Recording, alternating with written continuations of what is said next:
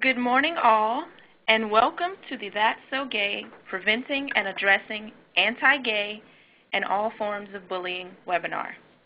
My name is Brandy Brooks, and aside for being the moderator this morning, I am a contract manager for the Massachusetts Department of Public Health Suicide Prevention Program, the sponsors of this webinar. Before I introduce our presenter, Marisa Howard-Karp, I would like to go over a few housekeeping issues. First, should anyone experience any technical difficulties with either the audio or video for this webinar, please dial 1-800-843-9166. Again, that's 1-800-843-9166, and a Ready Talk representative will be more than happy to help. Second, all telephone lines are muted. Let me repeat that.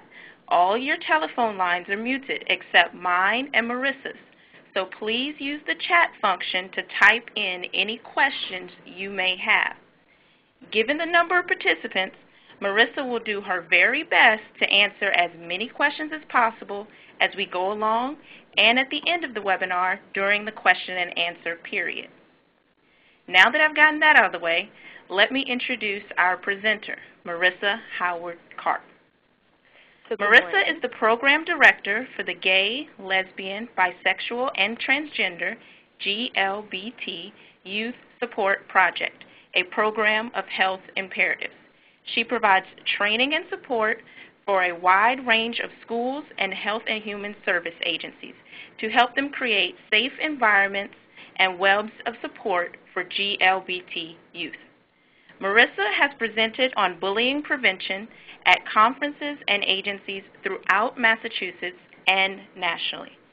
So without further ado, I will now turn it over to Marisa. Thank you, Brandy. Good morning to everybody. I want to start by just saying thank you to Brandy for pulling this whole thing together, for inviting me to do this. There were a lot of logistics involved in this, and she has been great to work with. I also want to say that the response to the advertisement for this webinar was just overwhelming. So I'm really glad that you all are here. We will be offering this again several more times, and I'll talk a little bit more about that as we go. So as Brandy said, my name is Marisa Howard-Karp, and I'm the Program Director for the GLBT Youth Support Project. We are in Brockton, Massachusetts, about a half hour south of Boston, and I've been working with the program since 2002. Bullying was not our original focus, and it has increasingly become more and more of our focus because the connections between the work we were doing to create safe environments for GLBT youth and bullying just became so clear. My background is in community organizing, so it's also really fun for me to do trainings on issues like bullying because they really rely on community-wide approaches. So I want to give you a little bit of information about the program just to start with. We work to ensure safe and supportive communities for GLBT and questioning youth. So you'll hear me say GLBT, GLBTQ, LGBT. Obviously, you all have your own ways of saying that. All of them are correct. And we offer a number of things. We offer training. We offer a number of different online trainings, including this one. And we offer on-site trainings throughout Massachusetts and somewhat on a national level as well. We also offer technical assistance, so we're happy to talk with folks around bullying and creating safety for GLBT youth in terms of developing policy, developing programs, troubleshooting, making referrals, all of those kinds of things as they come up. We do assessments, so we will work with folks around figuring out what kind of a job are you doing now, what are the things that you're doing that are already going well, and where are some areas where you really want to figure out some ways to do them better. And then finally, we offer a number of different resources. We have a monthly electronic newsletter. We have a number of cue cards, fact sheets, policy and position statements, information about best practices, all sorts of things like that, all on our website. Of course, we're on Twitter and Facebook as well. I know that there are a number of agencies who are on the call today who are participating as a group. So if you are doing that and you didn't register yourself and we don't have your contact information, I would definitely encourage you to jump onto our website and let us know who you are so that we can get you all the follow-up materials and anything else you might need. Now, I noticed a comment just came through that somebody said they were having a little bit of a hard time hearing me. Is this getting a little bit better? Anybody want to let me know? I'm going to keep talking and do my best, and I'll wait to see if anybody speaks up. So, okay, thank you for those of you who told me this is getting better. All right, I'll keep speaking up then. Let me know if it becomes a problem. So the first thing I want to know a little bit about is who is in the room. We have quite a group of people here. I just want to mention we've got folks on the call from Massachusetts, Connecticut, Texas, Washington, Kansas, Oregon, California, Maine, New Hampshire, and South Dakota. That just includes the folks that I actually know about. We've also got folks who are representing health centers, youth centers, child welfare programs, high schools and middle schools, violence prevention programs, family planning programs, a whole bunch of others. So I'm going to ask you to tell me a little bit about what it is that you do. So there's a poll function, and I'm going to give you all a minute. And I'd ask if you could just fill in one of these so that we can get some information, mostly for you as much as it is for me, about who's participating in this call and who's really focusing on this issue. So feel free to just submit your responses and then click skip to results.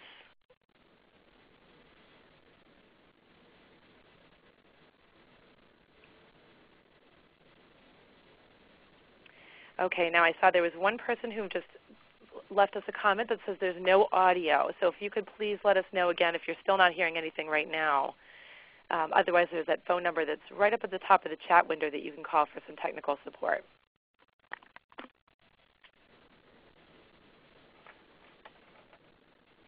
Okay, so there's somebody else who mentioned they're from Idaho. Thank you. Welcome.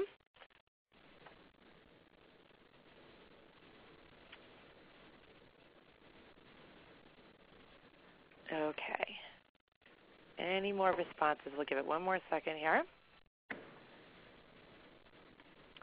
So here's what we've got. I'm hoping folks can see this poll. So let's see. We don't have any elementary schools on here, but quite a few of you from high schools. Like I said, middle schools, a few of you from colleges and universities, suicide prevention programs. Okay, great. Quite a few youth development folks. Let's see. Other community-based organizations, let's see. So somebody said the North Shore Alliance of GLBT Youth. Excellent. If anybody else wants to type in any specific programs that are not represented here, that would be great too. Okay, Idaho Safe Schools Coalition, excellent. GED programs, Youth Mentoring at Mass Mentoring Partnership. Okay, wow, look at this. They're coming right in. College Internship Program, Physician's Office, Independent Living Center, another mentoring program, Justice Resource Institute Health Programs. Let's see, some charter schools, a shelter for teen girls. Excellent. So one of the things that this really says to me is really what a broad-based issue this is, how important this is. I see Rape Crisis Center and domestic violence programs. All right, excellent. So I know I didn't get everybody there, but that gives us a little bit of a snapshot of who's here. I know it's a little bit hard on a webinar when you can't see other people's faces and actually get to introduce yourselves. So let me just go over our agenda briefly. This is my plan for now. I want to talk to you in just a minute and find out a little bit about what you've heard, and we'll use that same polls function that we just used, which it seems like worked pretty well for folks. We're going to talk about what is bullying, because it's a word that we throw around all the time, but I want to make sure that we've really got a common definition. We're going to talk about the effects of bullying. So what does it actually do to youth? We'll talk about what are your goals for intervention and what are your goals for prevention. We'll spend some time talking about best practices, and within that we'll also talk about what are some things that don't work. And then we'll wrap up by doing a Q&A and any last-minute questions. We do have a little extra time on this webinar, so our plan today is to go until 12:30. It's possible that we may wrap up early, but if there are lots of questions, we do actually have until 1 o'clock. If folks want to stick around, I'll try to answer as many of those questions as we can. I want to say before we jump in with 2 feet, a quick note about cyberbullying. So This is a short webinar, and bullying is a huge topic. And I want to just acknowledge that I'm not really going to be able to address cyberbullying today in the way that it deserves. And so rather than doing it a little bit badly, I want to just let you know that this is a really present issue for a lot of you who are working with youth. Cyberbullying can look very different than in-person bullying, but the nature of it in a lot of ways is actually very similar to in-person bullying. So a lot of what we're going to talk about today will still apply. If anyone's interested in more specific training on cyberbullying, I would encourage you to get in touch with me after this webinar. We do offer in-person trainings and resources on the topic. And I'd also refer you to the Massachusetts Aggression Reduction Center, which is right here in southeastern Mass. I'll say that again. It's the Massachusetts Aggression Reduction Center. I would definitely encourage you to Google them. They have great research, great tools available online. And I understand that the director of that program is actually going to be doing a cyberbullying webinar in January as part of this suicide prevention series.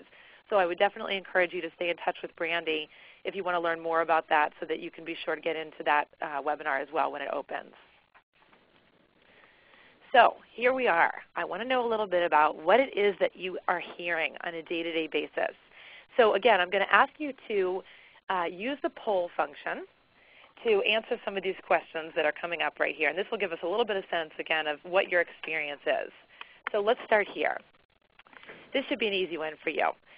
Have you ever heard someone say, "That's so gay"? So please respond. Oh, they're coming in quickly. This is great. I'll give it just a minute.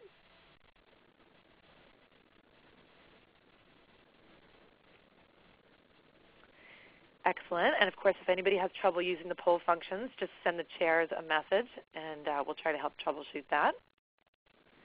I'll just give one more minute. Looks like a bunch of them came in quickly. See if there are any stragglers.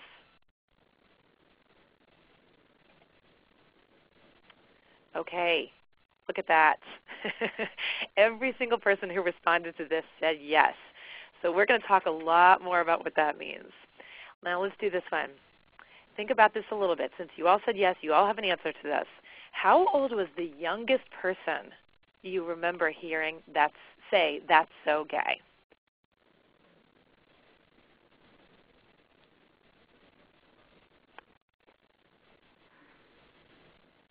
Okay, these responses are coming in and they're looking very telling.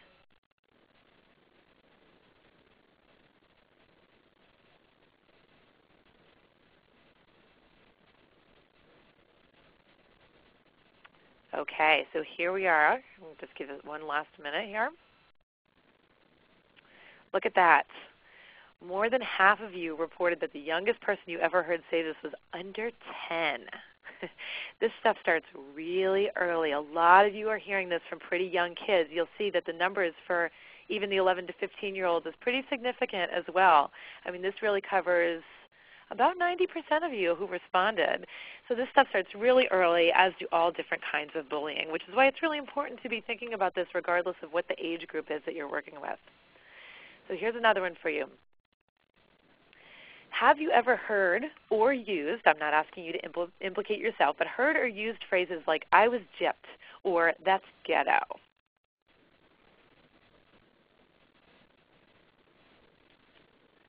Okay, they're coming in, and I want to say thank you to all of you who are responding to these polls. It's great to be able to have this real-time information. So here we are. Almost, let's see, we're at 90% of you said yes, that you've heard or used one of these phrases. So again, this is really in common language. Let's do a couple more. How about if you have ever heard somebody insult another person by calling them retarded?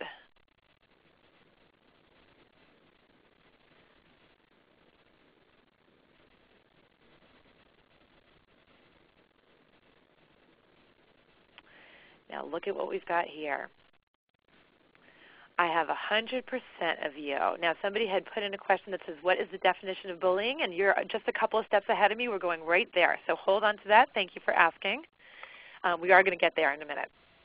So 100% of you answered yes to this question. This is one we hear really frequently among young people, obviously. But of course, this is not just about youth either. There was a big flap about it recently. Some of you might have read this. Jennifer Aniston actually used it when she was on Regis and Kelly. This is another one like That's So Gay that's really thrown around as a synonym for stupid. But of course, it has a much broader implication than that when we use it that way. Now here's my last question for you. Okay, somebody actually asked before I get there, how many people are listening and being polled? I'm not sure. Let's see, we've got 63 people on the call. Now that's 63 people registered, though again, a number of you are in conference rooms, so the actual number might be much higher than that. And we are asking everybody with a computer to respond to the polls. And it looks like we're getting between about 58 and 61 responses, so almost 100% of you who actually are on your own computer are responding to these. So now here's the last question for you. Have you ever thought of the perfect response to the situation an hour after it happened? Oh, I love these responses that are coming in right now.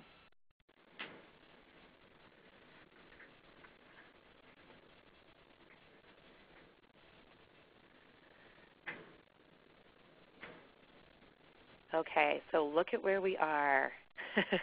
This is pretty universal. Okay, so the question was, somebody asked for clarification. So the question was, have you ever been on the spot and had a difficult time coming up with a good response, but then an hour later you thought, what I should have said is this? So obviously this goes for quite a few of us, and I'll share with you that I teach this, and I am the first to admit that I still struggle with how to respond effectively when I hear it. And when I talk about this, I always think about when I was 19, I had a job lifeguarding in a summer camp, and I heard a child call another child a faggot. So what did I do? I got right to my feet. I ordered him out of the pool.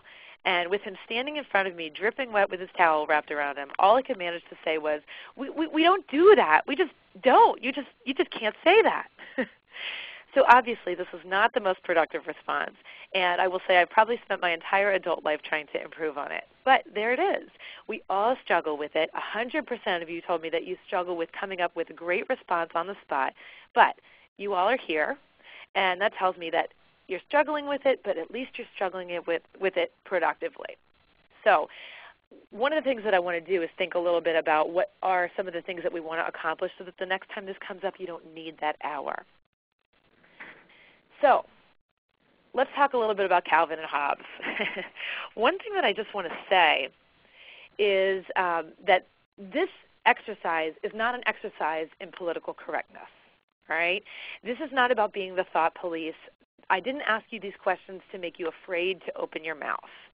The point of the questions was really to get you to focus on how common this stuff is, how often we use words and phrases that have a real impact on people, and sometimes without even realizing what we're saying. So when I asked you to think about the youngest person who you remembered saying, that's so gay, a lot of you came up again with kids under 10. So a third grader who says that somebody is gay, they may or may not know the actual meaning of the word. It's likely that he's not actually accusing somebody of being gay. Maybe he is. But regardless, he knows it's a word that will hurt the person he's talking to. But the broader meanings do stick with us, even when it's years before we fully understand the impact. So let's talk about why this population. I developed this training because it was clear that gay, lesbian, bisexual, transgender youth were facing really disproportionate rates of bullying. And I'll share some of those numbers with you in a few minutes.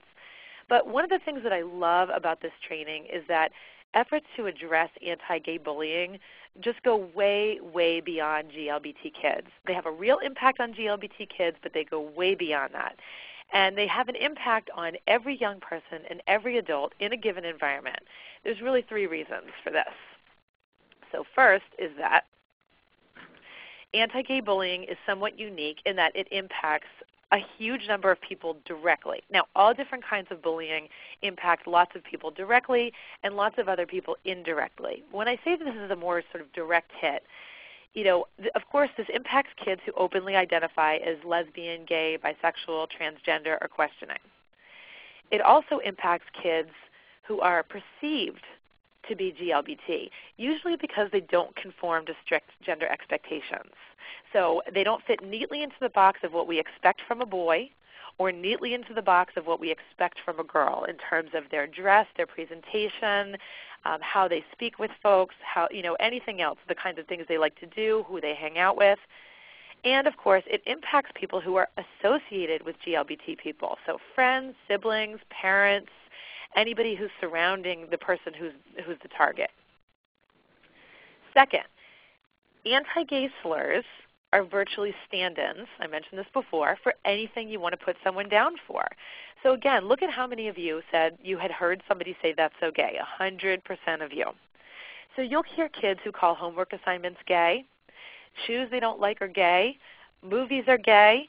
Now it's unlikely that the homework assignment is actually homosexual. To my knowledge, homework assignments have no sexual orientation. But because it's understood to be this universal way of insulting someone or insulting something, that's the word that gets used. So again, similar to the way that you'll hear kids or adults saying retarded. Finally, this last piece of this is that the skills are the same regardless of what kind of bullying you're dealing with. So we know that kids bully other kids for just about any reason we can think of, right? Class, race, size, a million other reasons. So anytime you're honing your skills and improving your prevention practices in this area, of course it's benefiting youth and adults around you for all sorts of other reasons too. So none of the point of this is to say that this is worse for GLBT kids or kids who are perceived to be GLBT than it is for kids who are getting bullied for any other reason. The point is more to say that when we are able to address this well, we're able to address bullying issues well across the board because the issues really, there is so much overlap. So now let's get back to the definition of bullying. Make sure that we have some common ground. So this comes from Stop Bullying Now, which is part of HRSA. Bullying happens when someone hurts or scares another person on purpose, and the person being bullied has a hard time defending himself or herself. That's the definition at its most basic, and it can look like a lot of different things. So this is okay, sorry, I have a note from Brandy here. So HRSA is the, let me see if I can get the acronym right, the health, Brandy, help me out here. I always make a mistake on this acronym. It is. Health, go ahead. Oh, goodness. Oh. Health Resources and Service Association. I'm not sure if that's quite right, but they're an umbrella organization that deals with a whole lot of public health issues across the board. If you take a look at this website, you will get lots of information from them about the bullying, and if you just go to hrsa.gov, then you'll see more about what they said.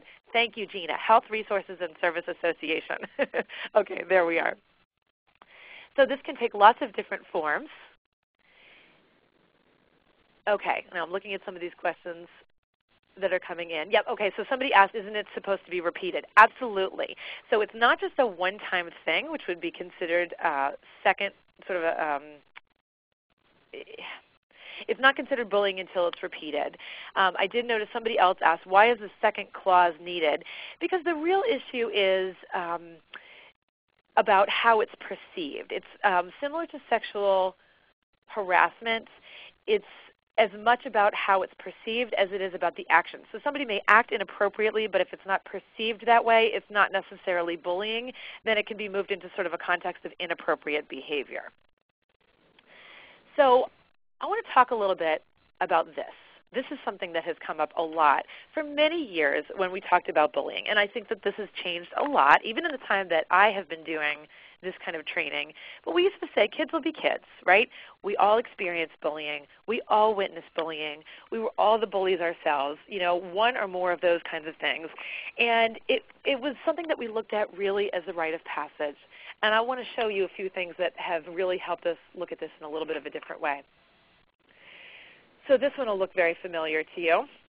This is a photo from the aftermath of the massacre that took place in Littleton, Colorado at Columbine High School in 1999. 2 students were systematically bullied and harassed, and eventually they stockpiled firearms and they killed 12 students and 1 teacher. Now I want to make sure that nobody thinks that I am justifying what happened. There's nothing that could ever justify this. When we look at it in the context, though, of these 2 kids having been bullied and harassed for years, and we do know what we found out after the fact is that the adults in the school failed to intervene even though they did know what was going on. When we look at it in that context, we understand a little bit more about what happened.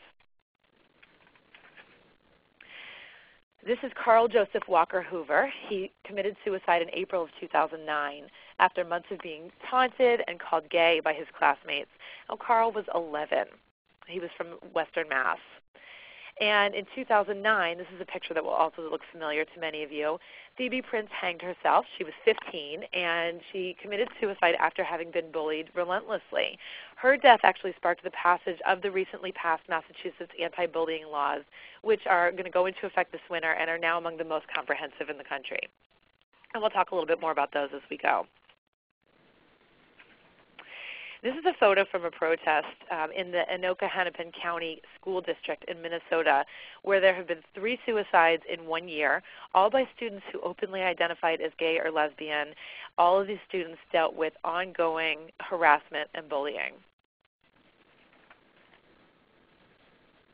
So when we come back to this, again, we say kids will be kids. I think what this says to me is we need to look at this a little bit differently. This is not a rite of passage. Bullying is not inevitable. It is not an easy thing to fix. But the reality is that we're seeing some very serious consequences from this, and we are looking at this a little bit differently. Now, I have a comment. Somebody was asking a little bit more about systematically bullied and harassed. This is regarding the 2 shooters in Columbine. The evidence that comes from this, it's very difficult to know the perception of the 2 shooters because, of course, they also died in the incident. They both committed suicide after it was over.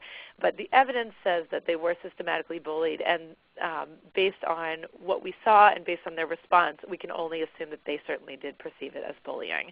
And again, I'm not the expert on this one, but this is what some of the research has shown us. So I want to take a minute before we get back into the rest of this to see if there are any questions specifically about that last piece. So somebody asked, are there numbers on how many children and youth are experiencing bullying? I'm actually going to share some of that data with you in just a couple of minutes, so hang on to that one because I do want to get to it. Any other questions on this piece before we move forward? Clarifications?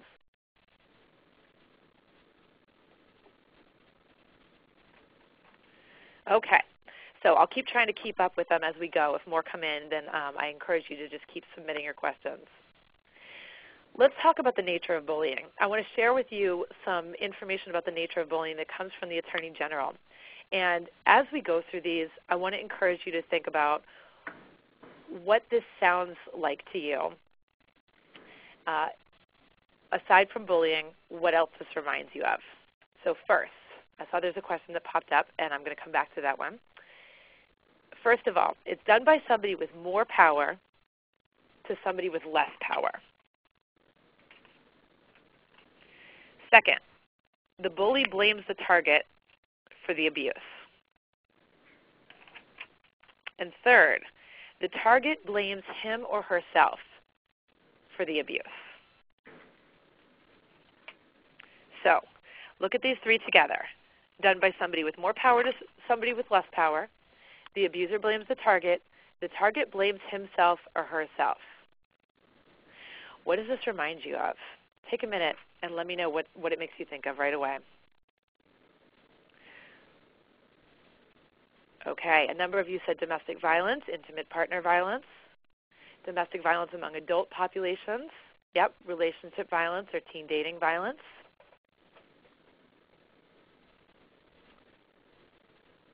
Okay, workplace violence, somebody mentioned gang violence, sexual assault.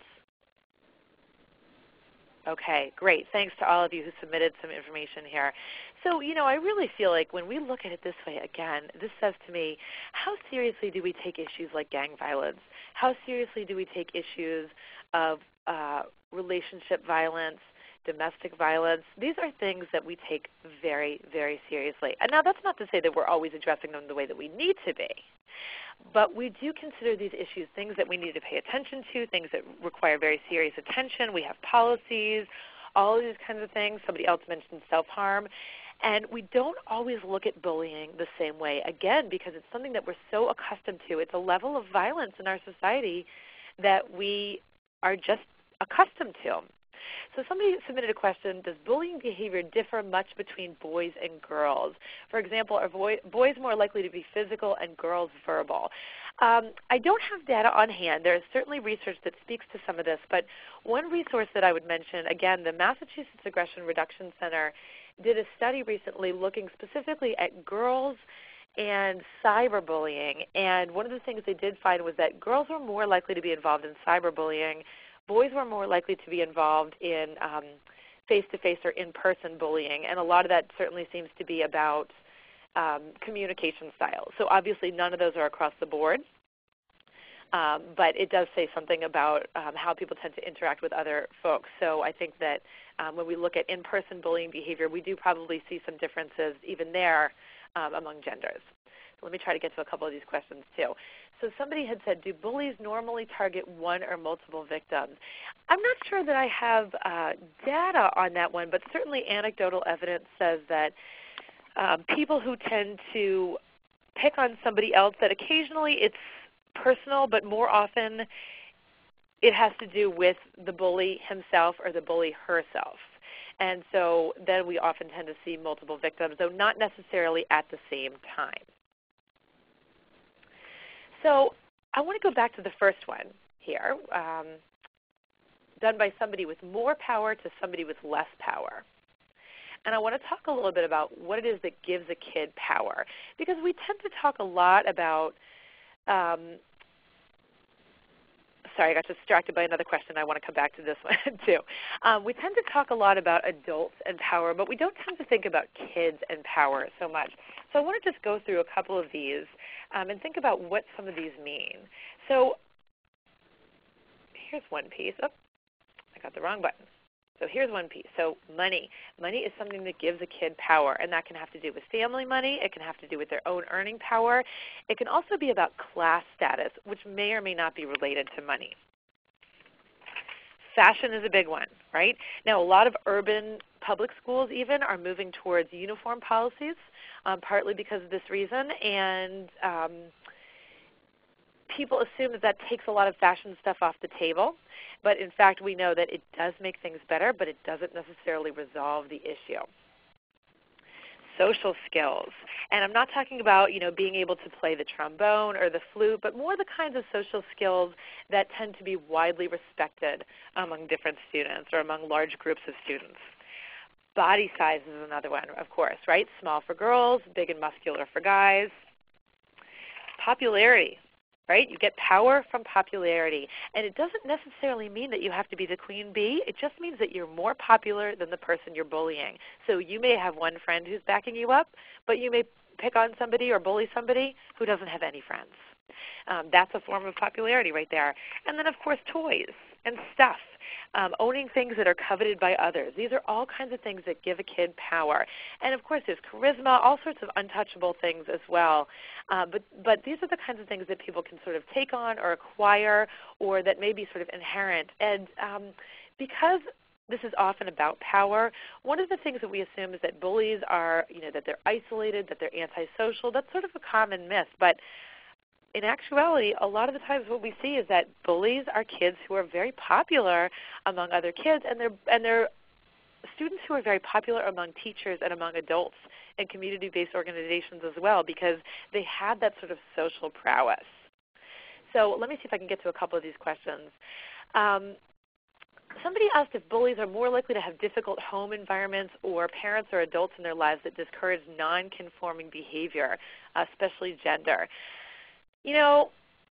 Not necessarily. This is learned behavior, and we'll talk a little bit more about that. I would say difficult home lives are certainly one reason why kids can bully, because when you don't feel like you have a lot of power, you may feel like you get power by bullying other people, but certainly it's not something that is true all across the board. Let's talk a little bit about why kids bully. So I want to hear from you. Lots of questions are coming up around these kinds of things, and I want to know from you, if bullying is done by somebody with more power to somebody with less power, and all these other pieces that we've been talking about, what's behind it? What are some of the things that you're seeing? Okay, insecurity, giving themselves more power, boosting their own self-confidence, somebody mentioned, Drama, yeah, that's a good one. That's true, because they can, yeah. Making other people laugh. Somebody else mentioned insecurities. Culture, right? This is a really important one. Distracting attention from themselves to get an audience. Somebody mentioned, I think this is also similar to distracting somebody, that they may be gay, but they don't want other people to know. That could go for a lot of things too. These are coming in so fast I can hardly keep up, but let me see what else I can do. When parents lose power over the child, maintaining social status. Somebody said dating and abuse. Lashing out in response to abuse they themselves suffer. Absolutely. This is where we talk about it being learned behavior. And somebody else mentioned recreation of trauma. I think a similar way of framing the same thing. Lack of values training. Let's see, to have a voice. Somebody mentioned anger. Let's see, are there other things here too? Language and race, TV violence, right, again, so getting back to it being a learned behavior. Belief that the adults approve. This is a really big one, and we'll talk more about that one too. Showing off and impressing others. They've seen other people doing it. They don't know better. Let's see, parents often tell children when someone makes fun of somebody else that they're just jealous. That may not be helpful. That's true. A lack of empathy. Oh, you guys are good. Let's see, somebody said poor impulse control. Kids are being bullied at home, and they have the power to be a bully themselves. An inability to resolve conflict in healthy ways. Okay, you all are great. This is way more things than we have possibly time to talk about right now, and they're still coming in. Let me read a couple more, and then we'll keep going.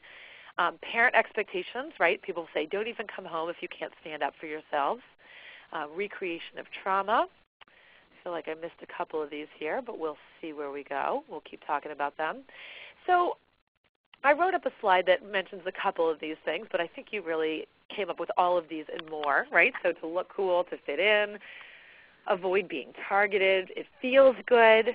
It looks good, right? So if you're trying to detract attention from yourself, if you're trying to get attention for positive reasons, right, it feels powerful because they don't know what the alternative is. This certainly gets to a lot of the issues around culture, around learned behaviors, these kinds of things.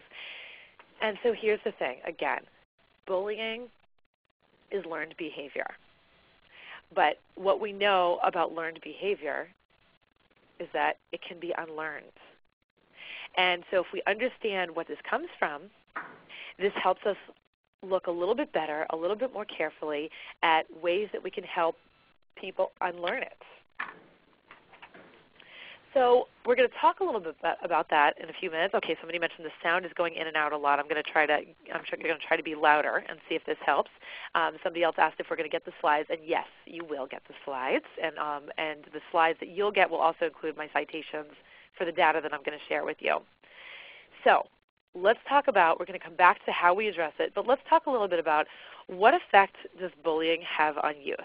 And what I want to know from you is, what are the things that you've seen? And this can go for the bullies, this can go for the kids who are being bullied, and this can go also for bystanders and for other folks who are seeing it. What kinds of things are you seeing?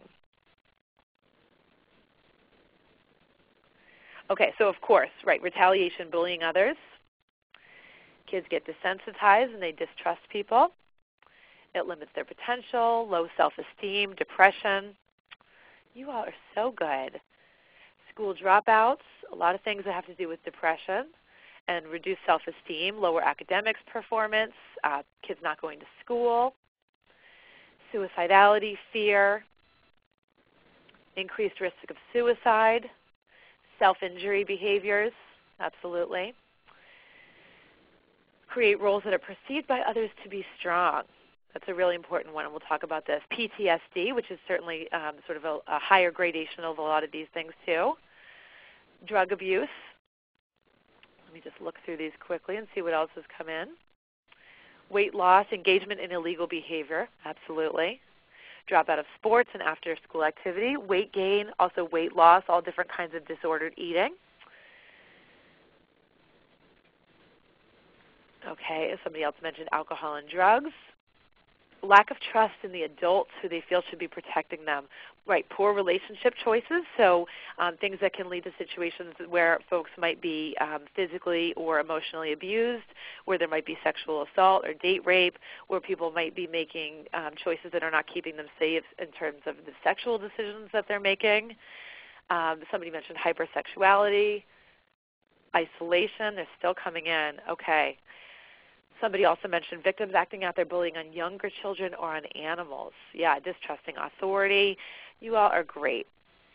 So I wrote up some of these again. My list is not nearly as comprehensive as the one that you came up with, but I want to share some of the data that surrounds what you all obviously have seen or what you already know by instinct. One thing that I want to mention is that compared to their peers, kids who are bullied are 5 times more likely to be depressed. And when we look at this list, a lot of the things that you mentioned, including the things that are on this list and many of the others, they tend to be related to depression. We know that depression among youth particularly can play out in lots of different ways. So this is a huge one. And I also just want to mention the medical problems, which was something that didn't come up quite as much. Victims of bullying are much more likely to suffer physical problems, all the things that we know that can come up from stress, like GI issues. And we also have evidence that says that kids who are dealing with bullying are more likely to get common colds, coughs, sore throats, poor appetite, night waking, some things that we associate with stress, but some things that we don't necessarily think about being part of a reaction to stress. And yet the data really is still there. So somebody had mentioned something about the audio. I am going to try to be better about speaking directly into the phone. You'll keep letting us know if it's a problem. So let's do some of these numbers. Now, I'm not a data person, so I'll try not to do any death by numbers, but I do feel like it's important to share some of this because this is the stuff that really does drive it home. And I know some questions have come up around some of these issues. So first, this is from a 2007 study, and I should say all the data that I'm going to share with you right now is national. 32% of students aged 12 to 18 reported being bullied at school during the school year. So a third of all students aged 12 to 18 in the entire country reported being directly bullied themselves. So this doesn't even just go for kids who have been bullied, or who are witnessing it or who are participating in the actual bullying. This is just the kids who've been bullied. And when we narrow that number down to 6th graders, that number actually goes up to almost 43%.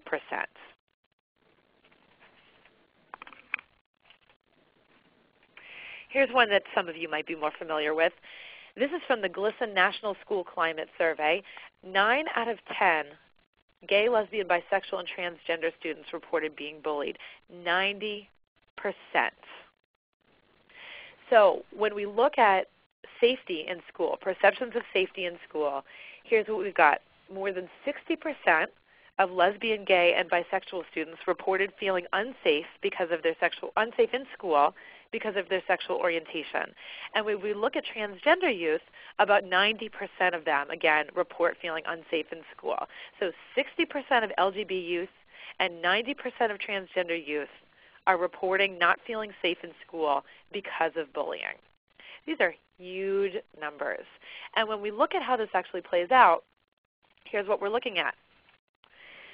The number of times per day that youth who are GLBT or who are perceived to be GLBT are hearing anti-gay slurs.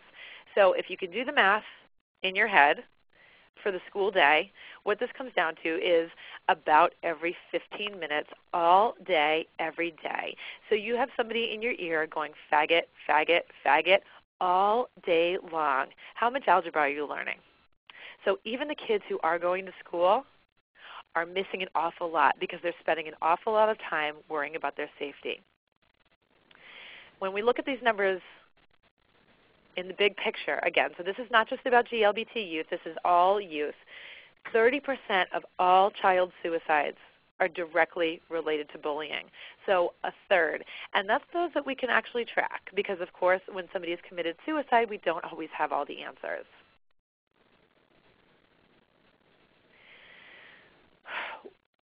Again, this is a national number. GLBT youth are 4 times more likely to attempt suicide than their heterosexual classmates. And we have data that correlates the frequency of bullying to the likelihood of attempting suicide. And a lot of this is correlated directly because of toxic environments where anti-gay bullying can thrive. 2 more for you, and then I'm going to take questions.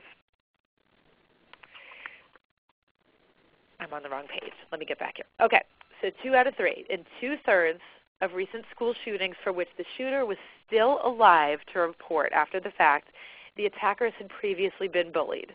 This is from the Department of Justice, and then in their report they wrote, in those cases, the experience of bullying appeared to play a major role in motivating the attacker. So this is 2/3 in which the shooter was still alive, and we know often, unfortunately, school shootings end in suicide of the shooter. So there are a lot that we don't have answers to, but we still came up with a pretty high number. And again, of course, this goes back to what we saw in Columbine. And this last one, this is a really significant one. 4%, this is based on student reports of the number of bullying incidents where teachers intervened. All right? Students reported that teachers responded or intervened 4% of the time. And this sounds like an awful number. It's abysmal. And I'm not going to sugarcoat it. But I do want to say this. The number in some ways is also hopeful to me, because often when I do these trainings in person, people say to me, I just don't have the time or the capacity to be able to respond to every single thing that happens, every single thing that I hear. I can't do it. And you have a lot of competing priorities. Everybody's budgets are tight. Everybody has too much on their plate. But what this 4% number says to me is you don't have to be perfect in order to make a difference. So if 4% is the number for your school or for your agency, and you were to get that number to 25%, you would have made a significant concrete difference in the experience of the youth that you're working with. This is real stuff. So questions about any of these? Clarification, anything you need me to repeat, anything else about that data that I just shared with you?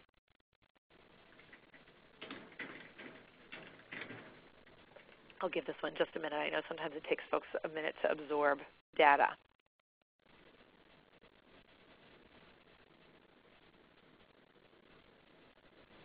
Okay. So one question came up about how we measure the threshold of what is okay. I'm not entirely clear if this is based on what is okay for the youth or sort of how much we can live with. So let me try to answer both. The threshold, again, those of you who have done training around sexual harassment, which is probably many of you, know again that if something is not okay with the person who's experiencing it, that's the definition of it being a problem. Now, we know in some cases it may be about a misunderstanding. It may be about somebody having said something that is genuinely offensive, but it wasn't meant to be offensive, and somebody can apologize. Apologies accepted, they move on. Certainly those things happen, but in general the threshold for determining what's not okay is if the person who's being targeted or another person who's witnessing it is having a problem with what's been said or what's been done.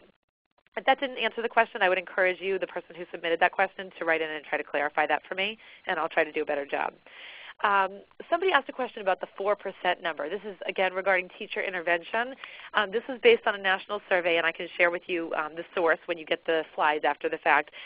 Basically, the question was asked was, how often are teachers intervening? And I think that they were able to cross-tab some numbers based on how many incidents teachers intervened, how many incidents teachers had, or how many incidents students had been a part of or had witnessed within a certain time period. I'd have to look at the study again to tell the exact details, but that's how they arrived at those 4% numbers. Okay, let's see. And the question also came up is, how are you defining intervention? And this is an important question, and I want to get back to this in a little bit more detail, but briefly right now, intervention was defined as something that the students understood to be there's bullying and a teacher stepped in to do something. So it actually can encompass any number of things. The catch here, and this is what can be difficult sometimes for the adults working in these settings, is that sometimes adults will choose to intervene in a way that's not public.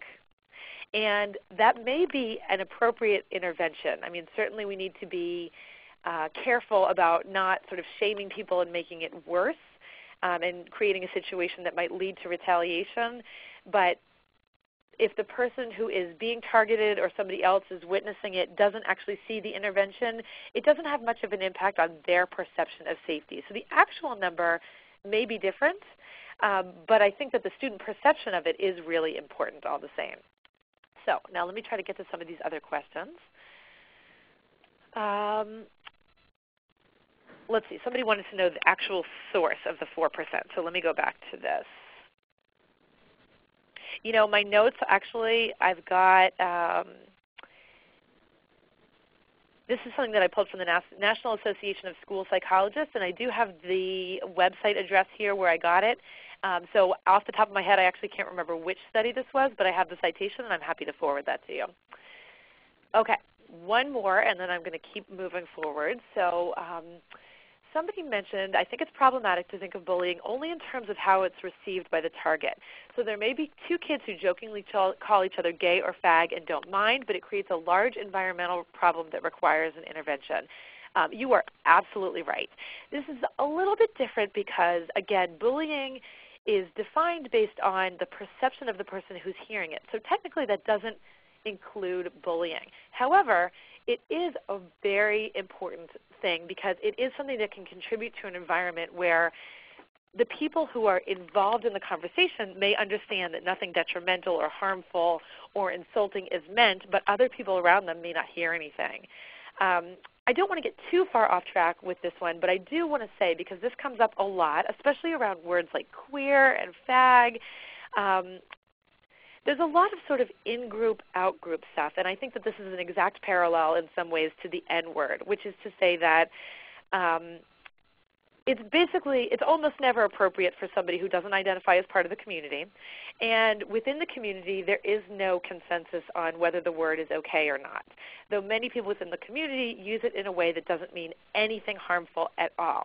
As an adult, I think in that setting, whether or not you are a part of that community, whatever community we're talking about, I think that your responsibility is to talk with the kids who are using the words in that context, and to do this in a way where the other kids who are present also are part of the conversation about why different words can be used in different ways, and be very clear that you want to be sure that nobody who's there believes that anybody is insulting anybody else there, and that nobody there believes that you think that that kind of insult is okay.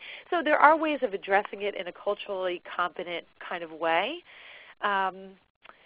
without necessarily shutting it down, but without just sort of letting it go because you feel like, well, I'm not part of the community and it's not my job to tell them what words they can use or not use. One question that just came up, sort of a housekeeping question, is somebody wanted to know if you can view questions from others in the room. I do want to say Brandy actually has a log of all the questions that were submitted, and if it's helpful, one of the things that we can do after this is over is we can sort of summarize a lot of the questions and put them in a document. I can send it out to all of you, and I can try to answer some of those questions in writing as well as answer some of the questions that we don't get to during this webinar itself. So I believe the audio will be archived. Is that right, Brandy? Yes, it will. It'll be archived and available as a podcast on our website. Thank you. Okay, great. So I want to move forward a little bit. I know that what am I trying to say? I know that I haven't answered all the questions, but I do want to make sure that we're able to stay within our time frame. So again, I'm going to move forward, and I'll try to keep answering them as I can. And then again, we will have some time set aside at the end to be able to manage any that we haven't gotten to before. I know there were a few from way back when, too, that still haven't been answered. So let's talk about how we address all this. Now, this is from our good friend, Yogi Berra, of course, who many of you know. He's the guy who was famous for saying things like, I'm going to turn this team around 360 degrees. He's somebody that my mother would refer to as Mr. Malaprop. Well, so I asked you at the beginning if any of you had thought of the perfect response to a situation an hour after the situation happened. And here's what Yogi Berra had to say about this kind of thing. You've got to be very careful if you don't know where you're going because you might not get there. It's genius, right? This is part of what makes it hard to respond effectively to these situations. We haven't always thought through what it is that we want to actually get done. So what I want us to do now is take a minute to actually think about this so that, again, the next time the situation comes up, you won't actually need an hour to come up with the perfect response. So tell me, what are your goals?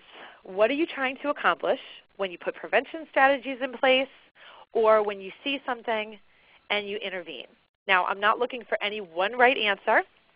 Your goals are going to be different in different contexts. I just want to hear a little bit about what are the kinds of things that you want to accomplish in different settings in terms of setting up your prevention strategies and in terms of creating effective intervention strategies. So I'll encourage you to use the chat window and submit them. I'll try to read out loud as many of these as I can. Okay, these are great. So kids and adults are internalizing the concept of respect, absolutely.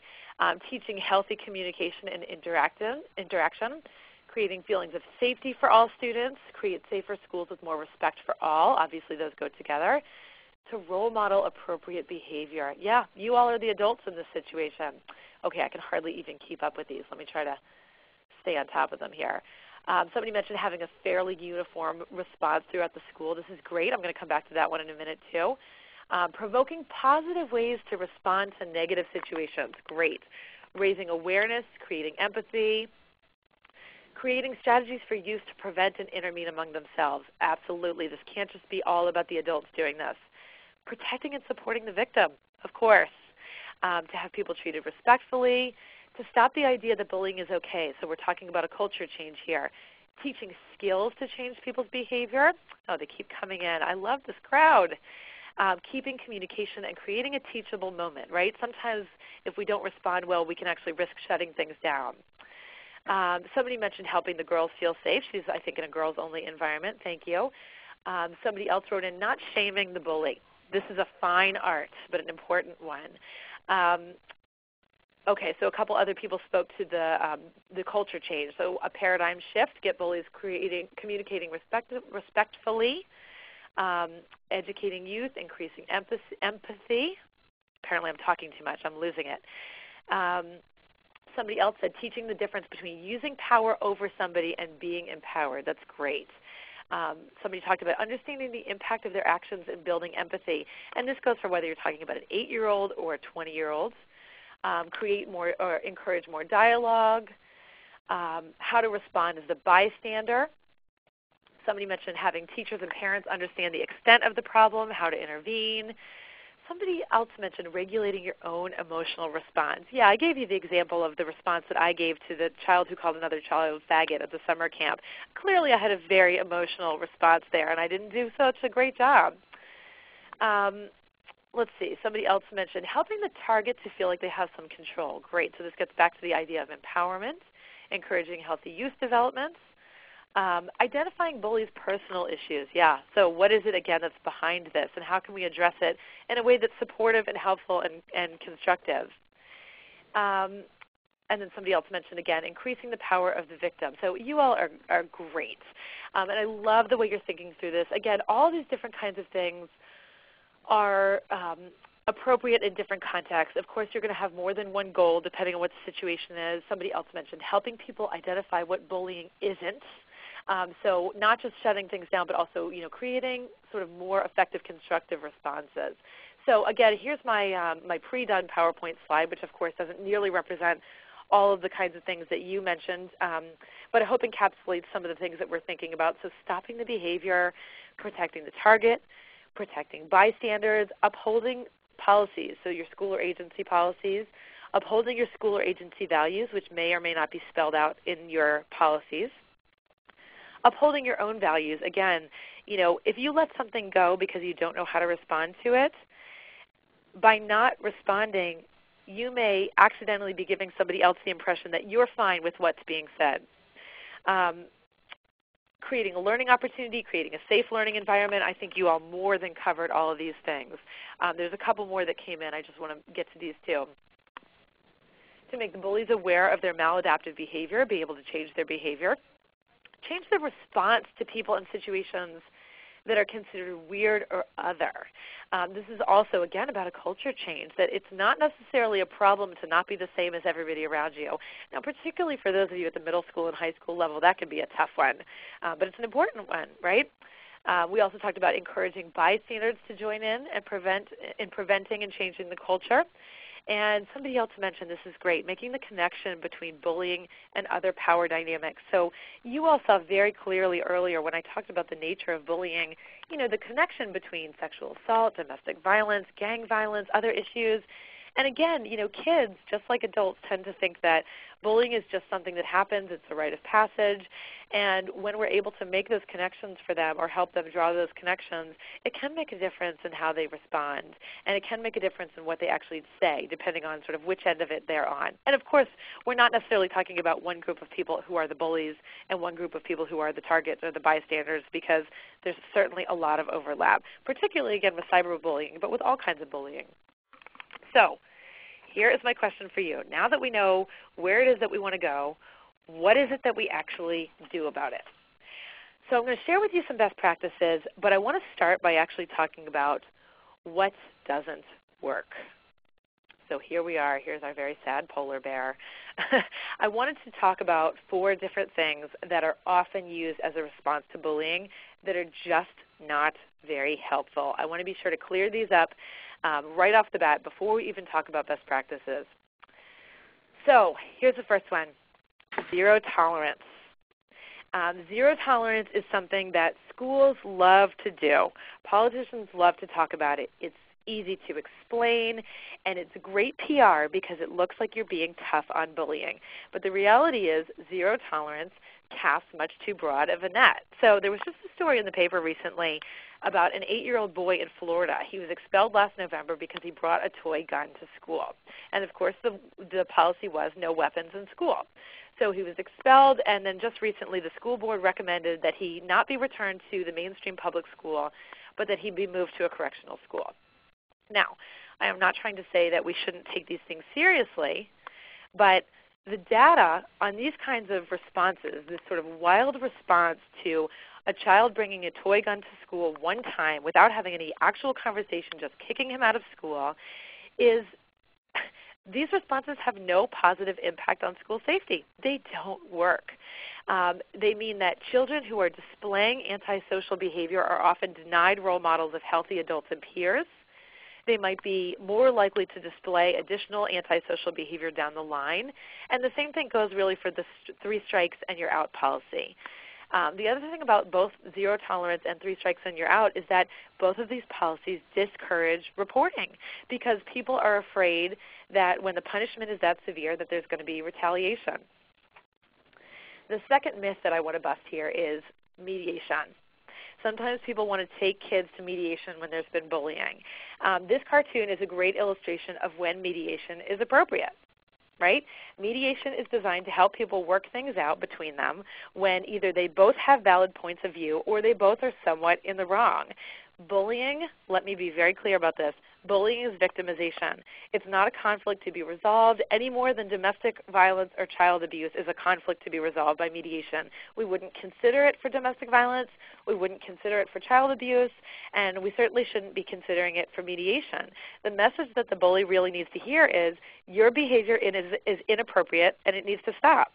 And beyond that, if I haven't convinced you already, I will say there is no evidence at all that mediation actually works to deal with bullying. The third myth that I want to address is group therapy for the bullies. Group therapy can actually make children's behavior worse because what happens is that group members end up serving as role models for each other and they reinforce each other's antisocial and negative behavior. So it's not a helpful one. And this last one, this is a much less egregious problem and a much more widespread one, a piecemeal approach. And I want to say this. It's not that small changes don't work. And it's not that you shouldn't try to do things a little bit differently or things in a more effective way yourself or to keep working on this yourself if you don't have an administration behind you. But the reality is if there's no comprehensive strategy, they may not stick, or they may not have much of an impact on the environment, or they may serve mainly to push bullying from one place to another. Right? We all know the teacher who's out there herself or himself in a high school, the one who's really great at dealing with bullying, at intervening, at creating a really respectful environment or his or her classroom. But because there's not a system-wide effort in that school, we know that people consider that classroom the safe place and the bullying happens elsewhere. Right? And some of this, we say, well, it may or may not be inevitable, but the fact is that a comprehensive strategy is going to be much more effective. That to reduce the prevalence of bullying, we really need a change in the climate of the school or of the agency and its exceptions for student behavior. So a couple questions came in that I want to address. One person, okay, let me try to, I'm not sure if I understand the question. It was about whether school needs to be strict about this to avoid the bullying, if it will help reduce the number of bullying and the number of suicides. You'll forgive me, and I'm going to ask the person who just submitted that question to help clarify for me a little bit. The school needing to be strict about what? I'm not quite sure. So let me give you a minute to respond, and I'll move on to the next question. Somebody asked for clarification about what is piecemeal. So a piecemeal approach basically is as opposed to having a systematic or a systemic approach that this person is trying this and this person is trying this, rather than there being sort of one kind of uniform way that everybody in the school or everybody in an agency is trying to address this, that you haven't trained everybody, you've only trained different groups of people, or you've talked to some of the students about it but not the adults. It's really an approach that is not comprehensive. Any other questions about this? Just give this a minute. Okay, the person who submitted her question before that I wasn't quite sure about hasn't clarified for me, so I'm going to hang in, and if you want to clarify for me, then I will try again. Okay, so I got way ahead of myself here. Okay, so let's talk about, where did we go? Forgive me. There we go. Okay, so let me try again. So here's your takeaway points. So this is the stuff that doesn't work. Again, I'm happy to share the resource for this. There's a great website that's called findyouthInfo.gov. For those of you who are not note takers, that's fine. I'm going to share this in a slide with you at the end, and you'll get it in your handouts as well. But findyouthInfo.gov, you can just do a quick search for bullying, and they have lots of resources on this, but this is where I came up with these pieces that don't work so well. So again, zero tolerance, mediation, group therapy, and a piecemeal approach. So now a couple more questions have come in. Do teachers or adults ever report feeling,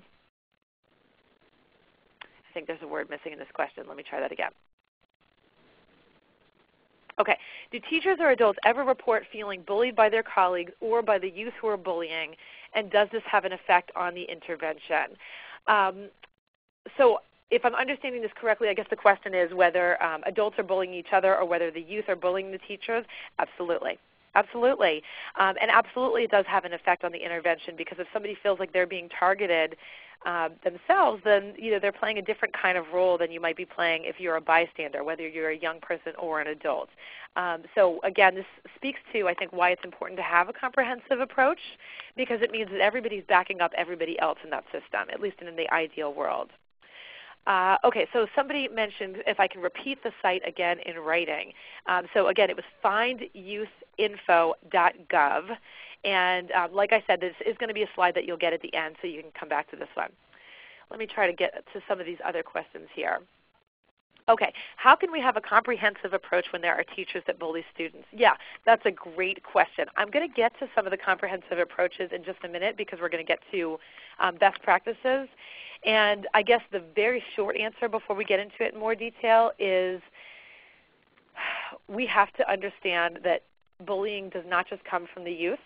And when we're creating a comprehensive approach, we have to take this into account, that we can't just assume this is only coming from the young people. We also have to deal with it among the adults. And we'd like to think that adults don't need to wield power over youth, that they have it sort of intrinsically. But of course, we all know better. We all know that that's not the case, and sometimes there are adults who push youth around just because they can, for the same reason that youth bully other youth, or that adults bully other adults. It can really be about power and learned behavior and a culture that supports it. So I want to move forward and talk about some of the best practices. I don't want to leave you with just the things that don't work.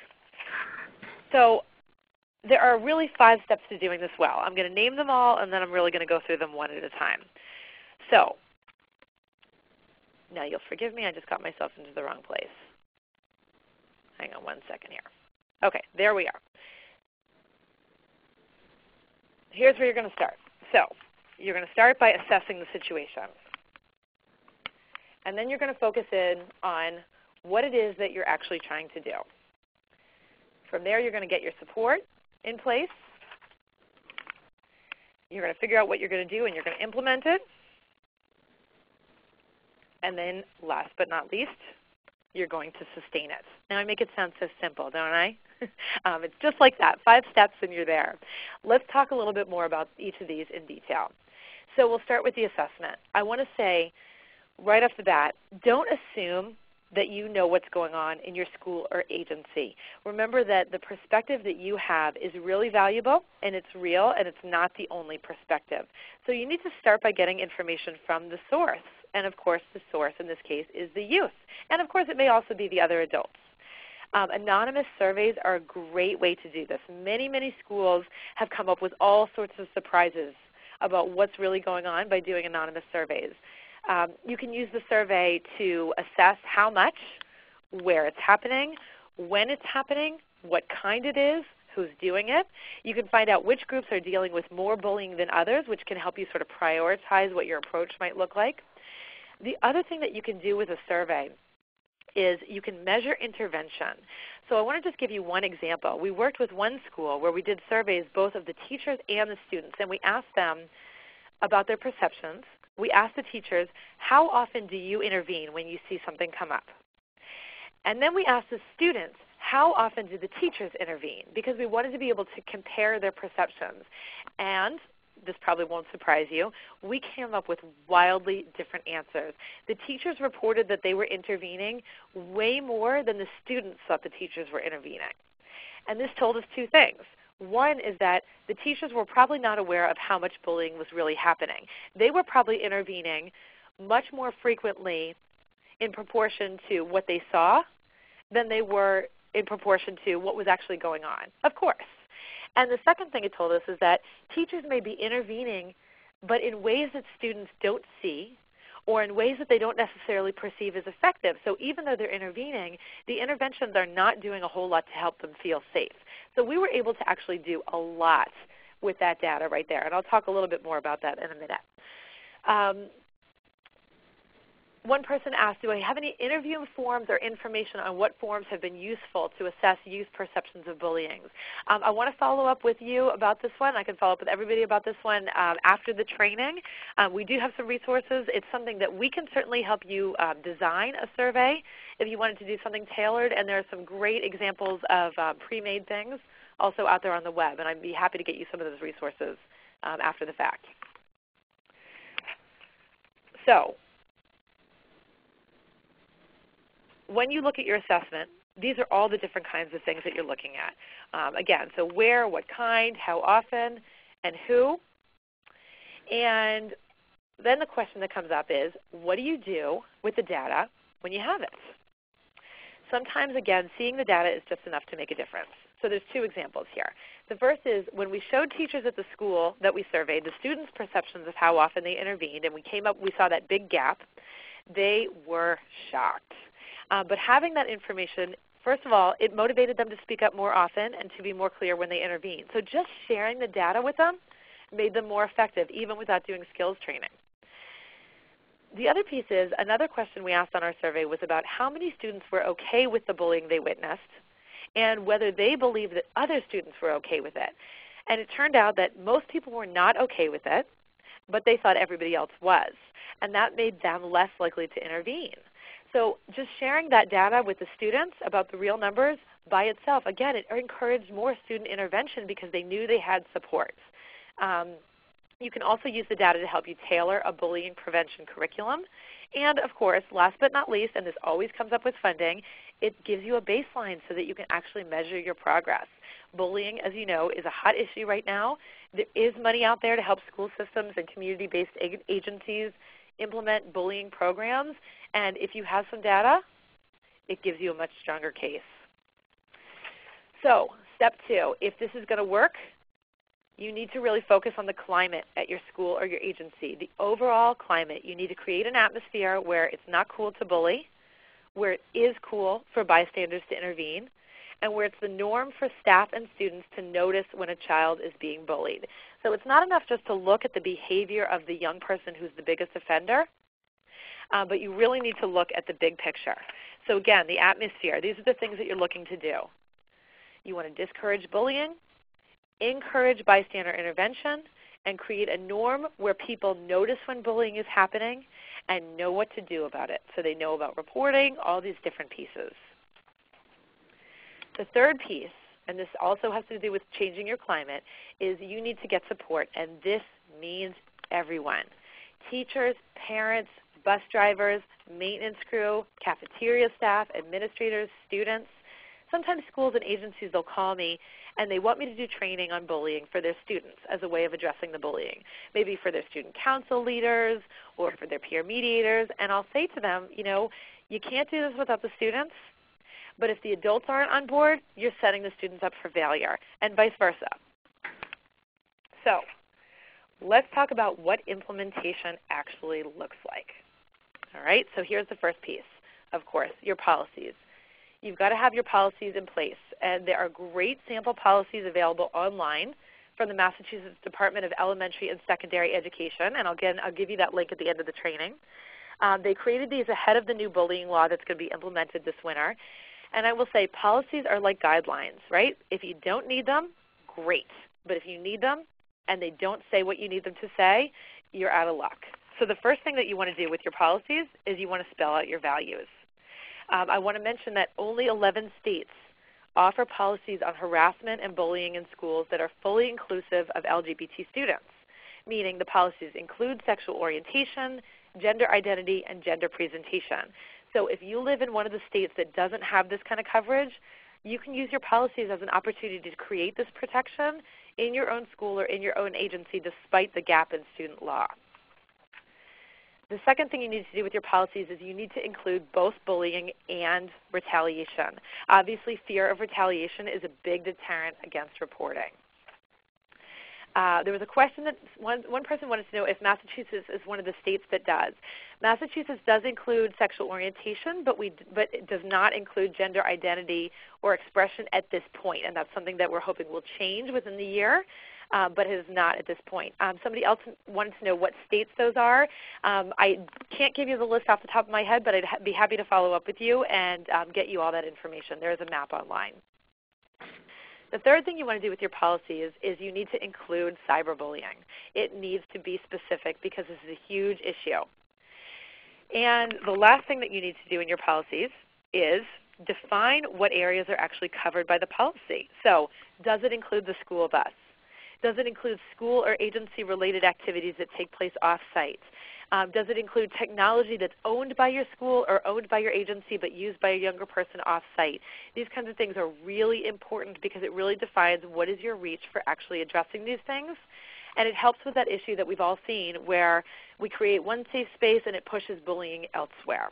So this helps us create a more comprehensive approach. So you've got your policies in place. And the next thing you need to look at is professional development. So I want to say that if the adults who work in the school or the agency don't know what the policies say, they can't enforce them. And don't assume that they already have the skills to be effective in preventing and addressing bullying. They need skills training. They need factual information. They need definitions of bullying. They probably need a crash course on cyberbullying, and this may even include a basic social media 101. Sometimes people don't understand cyberbullying for the simple reason that they don't really understand how kids are using the technology and how a person can possibly bully somebody else that way. You need to share with them, again, local data. So the stuff that you came up with based on your survey, statewide data, if it's available, can also be really useful. And something that we've also done when we've done trainings in schools or agencies is beforehand, we've asked the training coordinator to go to the youth in that school or agency and to ask them anonymously to each write up a few sentences about their experiences with bullying, positive and negative, because that can really drive it home for folks. You need, again, to make sure that you're developing their skills. One of the things that I would suggest to do is providing a script for your staff that actually gives them words for an intervention. So it doesn't mean that everybody has to stick to the exact wording. And obviously different situations call for different kinds of interventions, but in schools that I've worked with where they've created a script, they've actually reported back that the adults are much more likely to intervene because they feel like they have a tool to work with. One person mentioned they would go a step further to say that faculty in the school should be involved in creating the policies and not just becoming familiar with them. Like a set of group or classroom rules, they're much more likely to follow it themselves. Absolutely. Involving them in that process is great because it really does increase their investment in what it is that you're trying to do. Thank you for that suggestion, Robin. Okay. I want to give you an example of a script that one school I worked with developed to help adults deal with the sort of "that's so gay" kind of comments. Obviously, it wasn't used in the same way every time, but just to put some words in your head. This is what they came up with. It's not okay to say that because it's offensive to me. I know you're not the kind of person who wants to hurt others, and I want everybody here treated with respect. Remember, one of our core values here is respect for self and others. So short and to the point. We know the reality is that it often got boiled down even more than that, but those were 4 or 5 sentences that they came up with to give every adult in the school the same baseline, and kids heard it over and over again. Once you've gotten through, or once you've addressed and put a plan in place for your professional development, you need to look again at the student or the youth involvement. There are a number of ways to do this. I certainly recommend using a combination. They need training on intervention skills. Of course, you can do this with a bullying curriculum, which should help to build empathy. Bullying, again, it's so common that many young people start to think of it as a way of life. Sometimes, again, just introducing them to a reality that doesn't have to include bullying is enough to get them thinking about how they can help create it. One reference that I want to give you is teaching tolerance. Many of you already know about this, but they have great curricula for students on bullying. Many of them are free, and they have a new video out specifically about anti-gay bullying. So I'll share the website with you at the end of the session, but if you haven't already seen them, I recommend that you check them out. They do a great job. Students need to be clear about the reporting process. It should include anonymous reporting options and also confidential reporting options, and they should know about your policy regarding retaliation. The third piece is group perspective. So again, I mentioned before, sharing with them the data that said, most of you are not okay with it, but most of you think the rest of you are okay with it. Giving them that information had a big impact on how they were actually able to respond. So this is a really important piece of it. And then the last piece is supporting them for positive action. They need to be able to support each other and to support the adults around them in taking positive action to prevent or stop bullying. So I want to give you an example. The Gay Straight Alliance at one school that I worked with wrote this fabulous letter. If a Gay Straight Alliance member saw a teacher respond when somebody said "that's so gay," or step in at any other time when somebody was being bullied, they would send them this letter that said essentially, "We saw what you did, and it made a real difference. We appreciate you for stepping in. You're making this school a safer place for all of us." So they were giving them positive feedback, and what happened is that teachers started putting the letters on their bulletin boards and in other public places, and then other teachers who hadn't gotten a letter started to ask, well, what can I do to get a letter like this? So it was this very simple effort, but the positive feedback really snowballed and went a long way. There's this sort of movement among a lot of schools that says, like, get caught doing something good, and that's really what we're doing, is giving folks positive feedback for doing something good, for intervening or supporting bullying prevention. And the last piece, I'm going backwards. Okay. So I'm just watching the time, and I want to let folks know we are going to end by 12:30. We will have some more time for questions after that one too. The last piece is really around supervision. We know, again, a lot of bullying happens in places where the adults are not present. So you need to know where it's happening. Again, this comes back to your survey. And you've got to make an effort to provide better supervision. So student parking lots, cafeterias, the hallway between classrooms, buses, any other hot spots. Those are the places where you need to make sure there is a physical presence. You can't be everywhere at once, but there are ways of building student leadership by having them serve in that role in some places, depending on the training. Depending on what parent involvement looks like at your school, this may be a place where parent volunteers can be helpful. Really identifying and getting folks there. So when we talk about, for example, reducing underage drinking, we talk about alcohol intervention. We talk about working with parents around not providing alcohol to youth who are underage. But we also work with liquor store owners to be able to identify fake IDs, right? So some of this is literally about access. It's not just about changing hearts and minds. It's also about really making it physically more difficult to do. So I want to sort of wrap this up from here, and then I will take some more questions from here and try to get to some of the other ones that I haven't gotten to before. Now, there's one question that just came in. Do I happen to know if bullying is one of the topics that require active parental consent on surveys? That's a great question, and the answer is no, it's not.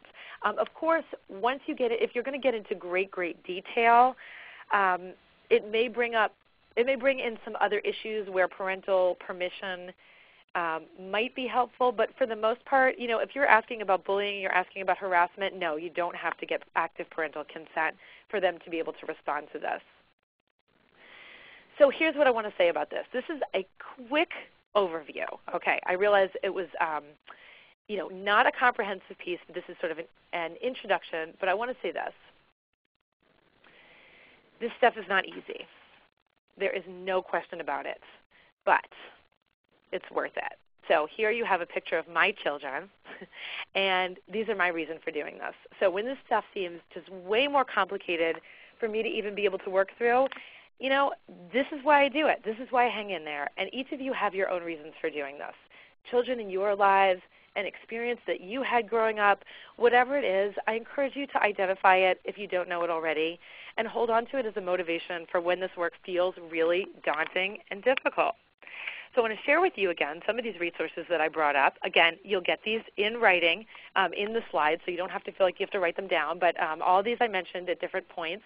The Massachusetts DOE, Teaching Tolerance, Find Youth Info, the National Mental Health Association, Stop Bullying Now, and OWAIS, which I don't think I mentioned by name, but which also is a great resource for bullying curriculum. Somebody else asked a question of the MARC program. Again, that's the Massachusetts Aggression Reduction Center, which I had mentioned before. They're a terrific resource, and again, particularly on cyberbullying. And they do offer trainings, and they've got a free curriculum that's now available, or it's available free to all Massachusetts schools, and it's a K-5 curriculum. So that's something that's not so easy to come by. They do a great job. I didn't mention them on here, but I did cite them in the written version of the slides that you'll get after the fact. So if you don't have that written down already, you will be able to get it from them. So again, I just want to mention to you, of course, that some of the things that we offer. So online trainings. This webinar will be repeated on October 28th, and we are charging for that one, but we do also offer CEUs. So if any of the other folks in your agencies or in your schools are interested in that, you will be getting a save the date, and I would ask you please, if you enjoyed this webinar, to pass it on to anybody else. We do offer agency or school-specific training and online, so we can offer this webinar and our other online trainings as agency or school-specific training. So we have additional technical assistance. We can do some pre and post tests, and we can get you some more hard copy materials. And we'll have an online course on GLBT health in December. And then for our on-site trainings, again, available anywhere in Massachusetts and throughout the country, I'd encourage you to check out our website for a full list of the topics that we offer, and to give us a call if you're interested in doing any on-site trainings. Again, we also offer technical assistance, so I would encourage you to call me or email me with any questions after the fact. The assessment stuff and resources. We have a number of things. One thing I wanted to mention is on our website, available for free download, we have what we call a cue card. It's sort of a quick reference guide. It is 5 ways to respond to anti-gay bullying in school and youth-centered environments. So you can just hop onto our website, which is listed right here, and you can just fill out the request form, and the PDF will pop right up for you. Here's also our Twitter handle, so I would encourage you to go follow us over there. And it's 12:30 straight up. So, Brandy, I don't know if you want to jump in and say something at this point, any housekeeping stuff before we get to some of the other questions? I sure will. Thank you, Marissa. So just so everyone knows, it is officially 12:30 p.m. Eastern Standard Time, which is the official ending of our webinar. However, as Marissa had said earlier, she and I will extend the webinar in order to respond to a few questions. If you have other commitments, then please feel free to leave, and thank you for participating. As Marissa mentioned earlier, the slides will be emailed to you, and a podcast of the webinar will be uploaded into the Department of Public Health website, which you'll get all in your email at the conclusion of the webinar. So I'll turn it back over to Marisa, and she'll start to answer any questions that we have. Okay, thanks, Brandy. And I would encourage you to keep submitting your questions. I'll try to get to some of the ones earlier that I missed. One question that came up way earlier, I think, was why is this defined as bullying and not harassment? And now I will say, I'm not a lawyer and I don't even play one on TV, but my understanding is that when we're talking about harassment, more often that's a legal definition that has to do with adults, but it is a pretty fine line. So again, I can't really give you the legal definition, but I can certainly point you after the fact to some websites that may help sort of clarify some of the difference there. Somebody asked a question. Has any connection been established between physical abuse and, now I just lost the question because more are coming in. Has any connection been established between physical abuse and or being witness to domestic violence in the home and bullying behavior at the school? That's a great question. I don't have any data at my fingertips, but we certainly know that there is a correlation between kids who have witnessed or experienced violence and kids who are violent to others. So my instinct would be to say that yes, it probably is something that can make a young person more likely to bully or harass other young people. I'm going to just write that one down, and I'm going to try to come up with some of the data that's behind it, try to find some of the research. So let me just make myself a quick note there.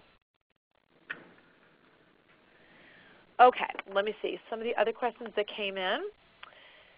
Oh, let's see. Somebody asked if I can provide the script I read under the category of professional development. Yes, I can give you those notes.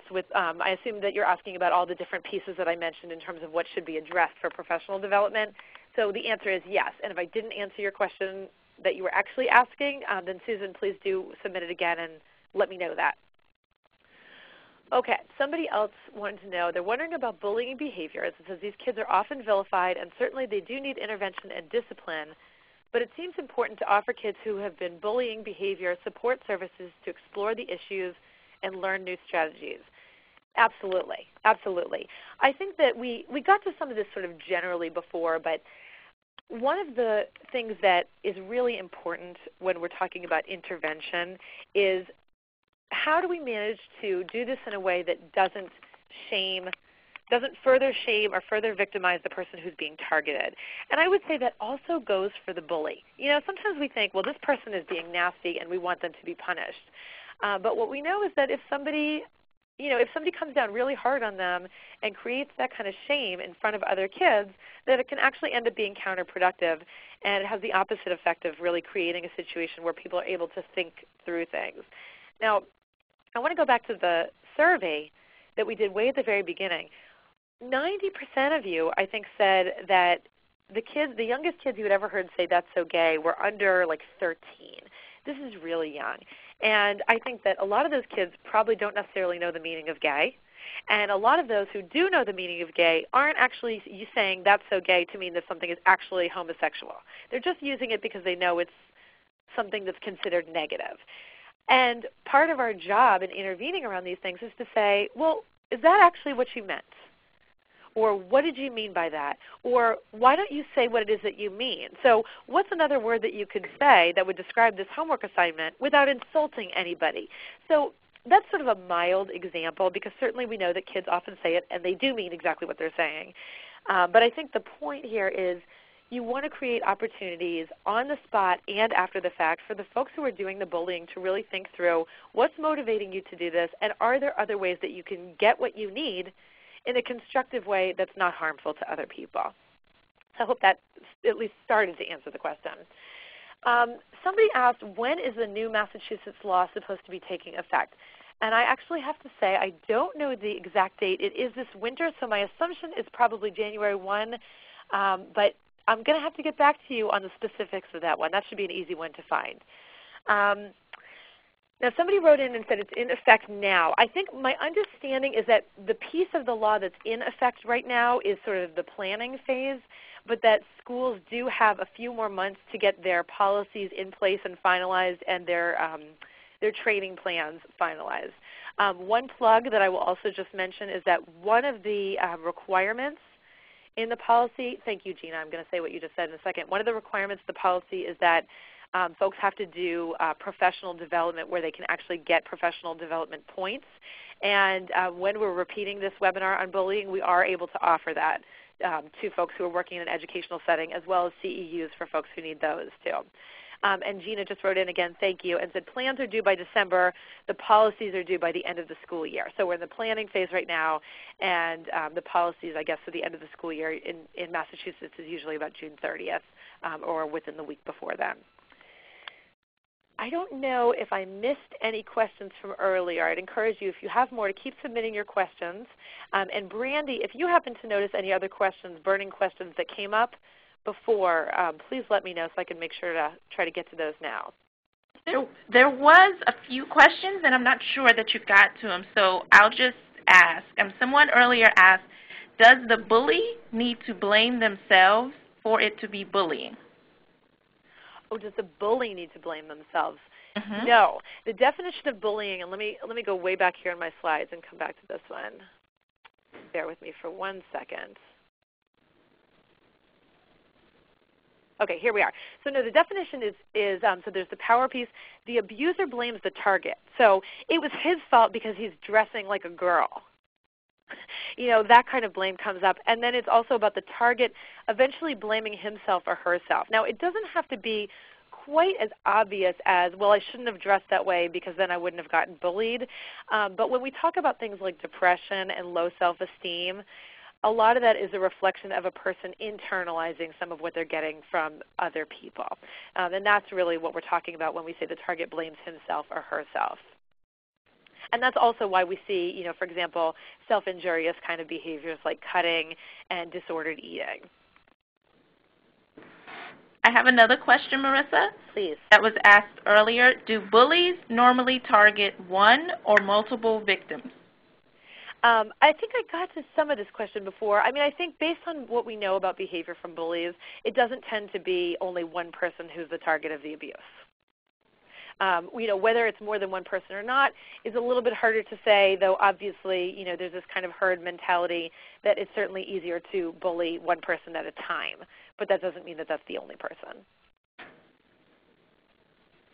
And were there others? Those are all the questions that I had that went unanswered. Okay.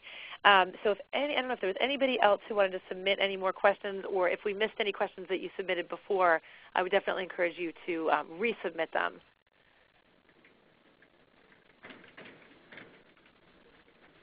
Okay.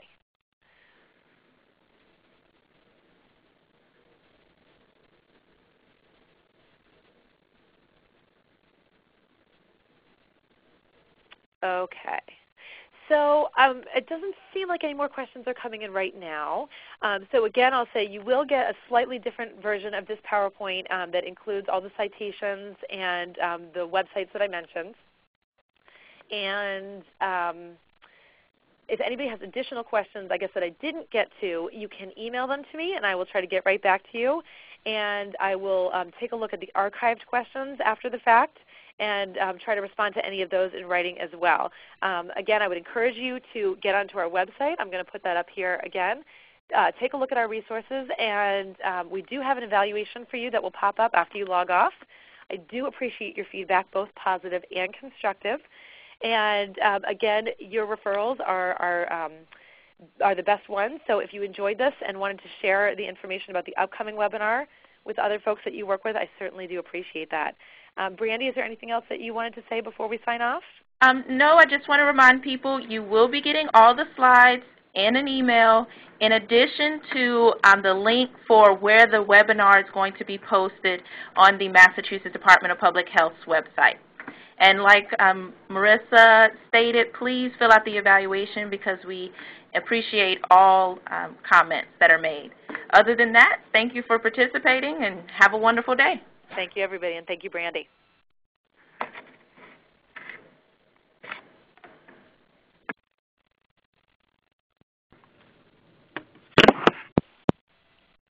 Thank you. Please stand by.